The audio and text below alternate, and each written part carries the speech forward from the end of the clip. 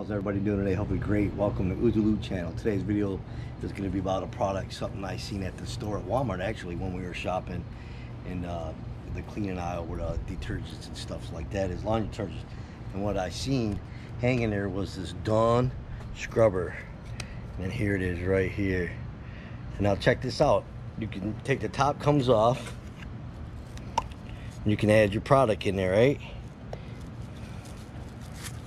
I can get it shut. Put your product in there, and it has a nozzle in there, and you pump it. So what we're gonna do today on this truck, on the tires, since white walls, we're gonna put some brake buster in here and see what it does to clean the tires. So let's try this out. I'm sure you can use other products too in this, but this is mainly just for to clean the tires, or if you got hard plastic you want to clean up. So let's try it out. I'm gonna pour it in here.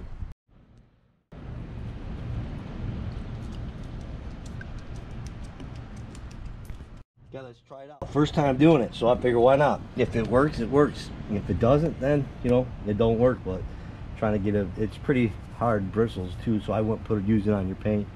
Well, yeah, of course you're not gonna use it on paint. But you can probably use it on your plastic, doing engine bay stuff like that. Let's see, it kind of leaks a little bit. It might be too thin. That's not too bad.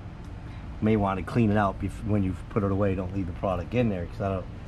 So we'll shake it up. Let's go. Let's see if it works. Kind of makes a mess. I gotta really pump it. Yeah, it makes a mess.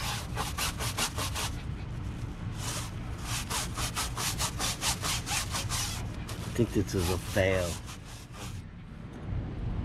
Well, even though the product's too thin to go in here, if it's more like a soap, we can put a soap in there, something thicker, like a dish soap or something like that. Or if you're going to use a soap for your vehicle, and that will work good. It's just something to really watery down is not going to work that good. But this is still a pretty good tool to clean your tires with, or any plastic, hard plastic, engine bay, because you can kind of grip it pretty good, and you just go like this.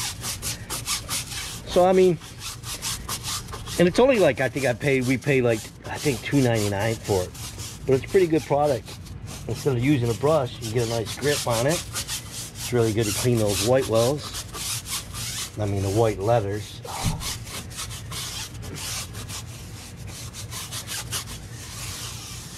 But there you go, let's grit it off.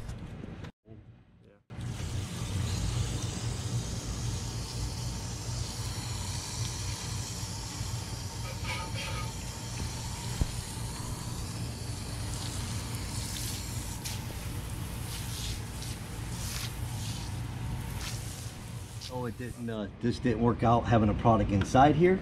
It needs something thicker, like a soap or something. It'll work great for here. But with no product in here, it was great to get the white letters cleaned up and get the tire cleaned up. So if anyone's ever tried a brake buster, it worked great at cleaning the white letters on your vehicle. Look at that, it came out really nice. So it's an all-in-one thing. And then if you like to try this at Walmart, that's where we picked it up, like $3. Yeah, soap would be better in here. Well, we're worth a shot.